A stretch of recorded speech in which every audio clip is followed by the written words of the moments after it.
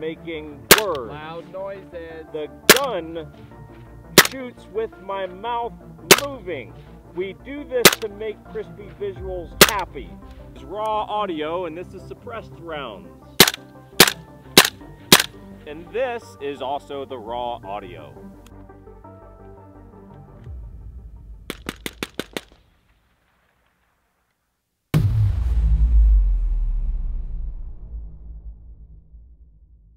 Rolling is what he said, so let's roll. How's it going, Jake? Let's roll, man. Welcome back. Let's hit the damn thing. Let's do that damn thing. Do the damn thing. What do we got here today? So we're talking today. This rifle has been on the channel multiple times. It is the PWS. It's a Mod 2.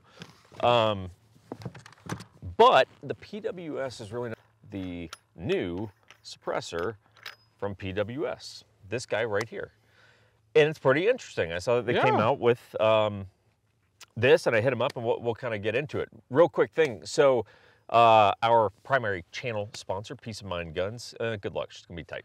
But Peace of Mind Guns is a PWS dealer. Oh, sweet. And actually, I think we talked to him about this yesterday. We happened to see Mason, the owner there at Bleed Show yesterday. I didn't know he was a PWS dealer. Yeah, he's a PWS dealer, cool. right? So I told him, hey, I think this would probably be wise to add to the PWS roster. Since you carry the guns, the suppressor would seem to be kind of a no-brainer. So I believe, I don't know if you'll have them right when the video comes out, but if you happen to watch this video and you're like, I like that, I would like to get that either for my whatever gun or my PWS, I would suggest go check over at Peace of Mind Guns and check it out. And that would be great. Thank you, everyone. So nice. So I don't know why I got weird, but you did get you just get weird sometimes. awkwardly weird there. You just get weird. That's that relationship with PWS. So I have a funny relationship with PWS. So originally I inquired. I was like, hey, I'd love to review one of your guys' gun, and they were nice enough to send out the gun. We did the review on it, and I basically never had any communication with them after that. And and then they came out with the suppressor. I saw them do like an IG post or something, and I'm like, hey, I would love to do a review on that suppressor. And they were nice enough to send the suppressor, and I've never talked to them after that. So, okay, so let's go into the overview of the can. So you will notice on the name, on the box there and on the can, so this is referred to as the BDE suppressor. Any guesses what BDE would stand for, my friend? I mean, I know BDE is Big Dick Energy. And if that's what the name of this can is, that is fucking awesome. So BDE stands for... Wait. I was trying to think of something clever. Go ahead, sorry. Bravo Delta Echo. So it's just the phonetic alphabet? So PWS, you want to play games. You want to play games? And we're going to say Bravo Delta Echo, and we're going to throw BDE on our big black suppressor. Like, just, that's where we're going to take this? I honestly appreciate the marketing. Okay. Okay. I want one just because it says BDE on the side. I salute you on this. I think it's actually quite... PWS? Gonna give it to you on this. Yep. I like it. That's cool. I'm gonna sign off on your Bravo Delta Echo suppressor. Well done. So this is their inaugural. Yeah, about 6.5. Yeah. I know. I was like doing the math. I was like, dude, it's about that. Yeah. Yeah. So it you know, adequate. It's impressive. Yeah. Well, not even adequate. That's excellent, actually. Yeah. So anyway, this is their inaugural leap into the world of suppressors. I find it interesting because it's Firearms company that said, hey, we're going to make a suppressor. Okay, I'm interested. Which is awesome. Like, hey. Good for you. We're trying to push, maybe get into a different market. Like, we might have some stuff to bring to the market that we think is substantial. And hey. Yeah. Like, I salute it. If it's done right, yeah. And if it's a piece of shit, then it's like you should have stayed making guns. Stay with guns, yeah. Right? But so here's my observation about how they decided to launch in the suppressor world, which is, let's go, I'm going to give a couple disclaimers here, right? But a bit of a jack of all trades approach. Sure. Right? A bit of master of, jack of all trades, master of none thing. Sure. Right? Now the caveat would be, even though this is not a master of anything, it does have some shit it's really good at. Okay. Yeah. And we'll kind of get into it. And frankly, the footage is probably going to start to indicate Oh, as it turns out, it's actually really good on 5.56. Yeah, I mean, for a 30 cal can, which this is, that's why if you haven't picked up yet, like Master of All, meaning multi-cal can, it's a 30 cal can. With hub adapters and, you know, and multiple baffles, and there's actually quite a few interesting things going on here that we'll kind of get into. So let's just do a little bit of a recap, because I'm going to just say, I'm going to roll with an assumption on this that not everyone that sees this video may truly kind of understand what suppressors are for. So as a quick recap, right? There's a common misconception that you throw a suppressor on your gun and your gun is Hollywood quiet. Whether is, I mean, subsonic 22 suppressed, 300 blackout sub suppressed, where you go, it's getting there, B&T VP9, you know, like, you know, there's stuff where you go, yeah, it is very quiet. But generally speaking, you're simply going to be less loud. Yeah.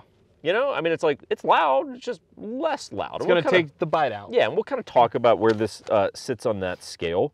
But here's the deal. 5.56 is a tricky round to suppress. The reason for that, for those of you who may just not know this stuff, is because 5.56 is a round that relies on speed in order to be effective, right? So it breaks the sound barrier. 5.56 is a rough rule of thumb. Don't hold me to this exact number, but it has to be going around 2,500 feet per second in order to tumble when it hits that intended target. So point is, it's cooking. So no matter what can you put on a 5.56 gun, you're going to be breaking the sound barrier. That's where a lot of the sound is going to come from. Yep. Well, the reason 5.56 subs don't exist is because 5.56 would be pointless subsonic, because it's not going to tumble and actually do what it's supposed to do inside of that target, right? So 5.56 subs, stupid, pointless. A lot of what you are trying to achieve on a 5.56 suppressed gun is signature reduction, right? Like, which is what? A combination of flash and auditory.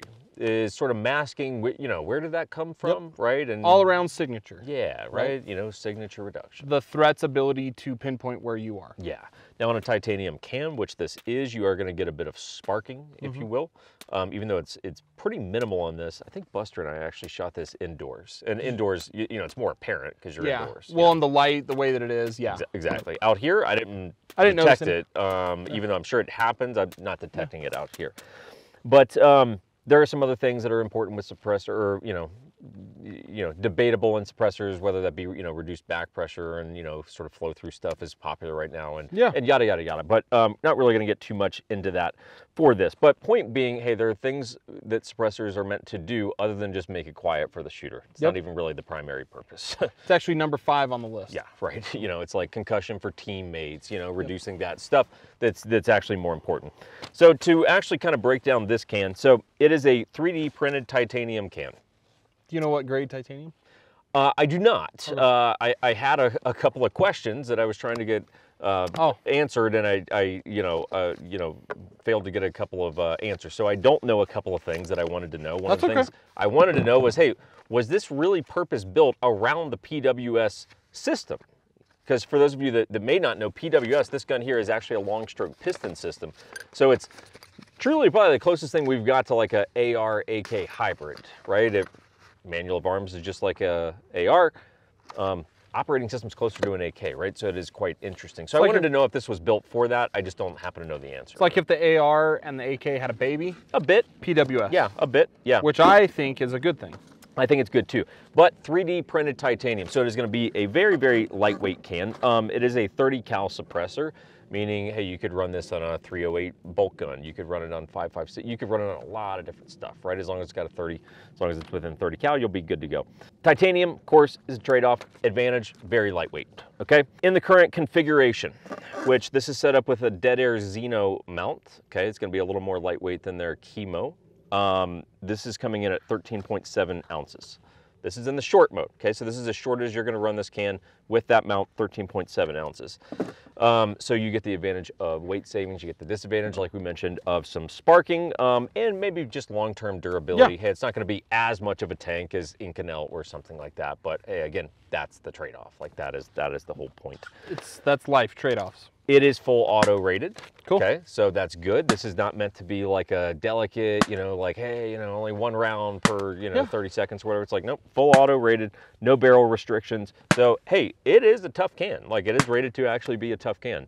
I have not held back whatsoever on the firing schedule of this, just sent it as we felt appropriate, and it's fine. It gets hot, because that's what suppressors do. Suppressors get hot. But no actual issues. It's a modular design, and this is when we start talking about kind of the jack of all trades notion. So we'll kind of do like a little bottom to top tour here. It's going to come with a direct thread insert, okay? This is 5/8 by 24, okay? So if you're going to run 5.56 mount or direct thread insert, cool, factor that in, right? But I do think that $1,100 is a price that I'm frankly very comfortable with. Street price will probably be a tad less than that, I would imagine. Yeah. But just a couple observations. So the PWS can on the PWS gun, obviously kind of a match made in heaven. They go very well together. This gun lends itself very well to being suppressed. What I found interesting is that I'm actually running this on gas setting number 3, which is the least gas, and that actually surprised me because I didn't have that before. Yeah. And here's why I did that. I'm a lefty, for those of you that don't know, so I typically get a lot of gas that's blowing back in my face, so it's a lot easier for me to get gassed out. So I started on setting 1, and I'm like, look, real snappy recoil, a lot of gas coming back at me. That was indoors, granted. So I knocked it down to 2, and I'm like, still a little snappy and still a little gassy, and like it's definitely, you know, it's getting worked pretty hard. Yeah. And then so I shifted over to 3. Look, I get bolt lock back every time. Like everything is mechanically functioning properly. Cool. And it's softer recoil, it's less gas. I'm leaving it on setting 3. The gun is fun to shoot in that configuration. Yeah, man. and that's a long stroke piston where it's like, dude, you got a lot of mass that's moving, and the fact that that's as chill as it is on a long stroke piston is quite impressive. On top of being suppressed. So yeah, exactly. I agree with you. So definitely, if you're a PWS owner, to me the can is kind of a no-brainer at that point. I do think it could obviously do very well in other guns too. I will tell you just a couple of quick cons, none of them significant. They have these tools that come with it, these wrenches. Yeah, it's in there. Yeah, so you get 2 of them. Yours had a little. He's seen better days. Where's the parts? It's there in it is. So you get 2 of these wrenches, and you'll notice both of my wrenches broke like very easily. So the tools suck. Now the reason they send 2 is so you can do opposite direction. And I was actually doing it properly. No, I know. I'm just saying in case. Was I getting ahead of you? I'm sorry. No, okay. no, you're not. Yeah. But it was like I broke one, and then my buddy John came over, and he's a real man, like he knows what he's doing, and like and he broke the second one. Yeah. So it's like, you know, these are just flimsy tools. You're probably gonna need something else there. Yeah. And then the direct thread insert, it comes with the direct thread insert in it, and that was so tight in it that I had to actually take it to Alex over at Trajectory Arms to help me get this off, because I was like, dude, we could not budge this fucking thing off. Like it was simply on, and it was not gonna come off. We got to get you a toolkit, buddy. Well, we'll work on it. I got a couple screwdrivers, Phillips flathead, hammer. I got a pack of nails somewhere at the house. Cool. So it's, you know, we're getting there. This is a cool little can, man. It's cool. A couple of the other pros. One, I think it's very nice looking can. Yeah, aesthetically, I mean, it aesthetically is a good looking can. Great looking can. Yeah. I don't know. One of the questions I had for PWS is like, hey, this wave pattern, is that a functional thing, or is it because it looks cool? I don't know. Well, and do you notice the difference in the patterns? Yeah, there is, isn't there? Yeah. So this is 3D printed. These are CNC turned. Oh, interesting. Yeah. Okay. So 3D printed, CNC turned. Okay. So, yeah. Cool. But the main Cool. K configuration is all going to be 3D printed stuff. If Yeah. you want to make it a little longer and quieter, there you go. Yep. Dope.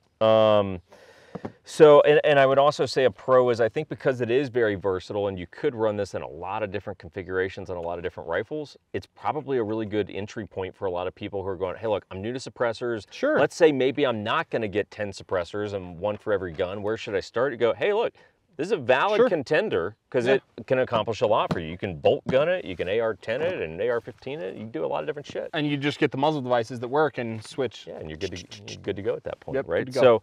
So, so that's about it. I do think it's a winner. I think they did a very good job. I will admit, when they first announced it, I was like, well, this could go one of 2 ways. Like, you know, they're a gun company getting in the suppressor world. Like, this could be a train wreck, which is why I was curious. And I'm very happy to see that it's not. And hey, the Bravo Delta Echo, good job. Yeah. Good job. As someone that, you know, maybe would struggle to be unbiased on a suppressor, since I work for a suppressor company, I'm actually like super impressed with this can. Well, and one thing we didn't even touch on, maybe we will briefly, is like, I mean, it really sounds nice. It sounds very, very good. So behind the gun with no ears, it sounded like a staple gun was next to me. Or if you've ever worked a construction site, which you haven't, the pneumatic air nail guns. Nail guns, yeah. Lethal weapon. Lethal weapon. They use it as a. In Lethal Weapon, is that a porn or what is that? No, Lethal Weapon. Have you never seen Lethal Weapon? I wanted to get a rise out of him. Would have been fury. I'm walking off set right now. Yeah, no, but yeah, Lethal Weapon. I know the sound from working a job. Yeah, I know it from movies. Yeah. But I mean, it sounds great. And I mean, with your ears off, I mean, even a few feet off that gun, it's like, damn, it's impressive. Son. Yeah, they did a good job. Damn, I'm impressed with that gun, this setup. You know, the whole system works real well. Yeah, guys. Last quick thank you, Firearms Legal Protection, for sponsoring the video today. Yeah. They've got cool insurance programs for dudes like you that either carry guns or have guns in your home defense or vehicles, or if you know, maybe you're not even a gun guy, but you're a knife guy, or you're throwing stars, whatever. It's any legal weapon, and it's in a legally justified self-defense scenario. You covered. If you conceal carry a pistol every day, you should probably have insurance. I drive my vehicle every day because I have insurance. And you got that car insurance. Yep. So check that out, guys. We've got a link to it below. The code's 1911. It saves you a good chunk of cash off their service, and it's actually pretty damn cost effective, especially if you don't travel much. They got one that's just for your state that winds up being like $10 a month. So anyway, check that out. We'll go ahead and end the video, but thanks, guys. See you soon. Yep. Thanks, guys.